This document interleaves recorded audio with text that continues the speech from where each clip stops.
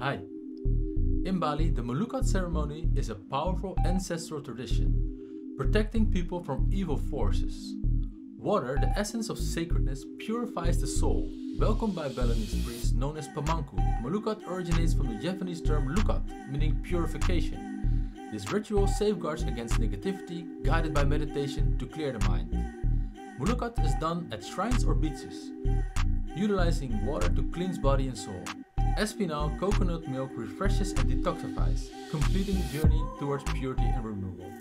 A sacred practice preserving Balinese heritage and nurturing the spirit. I would surely recommend to do this ceremony when you are in Bali. We did this ceremony in the north of Ubud.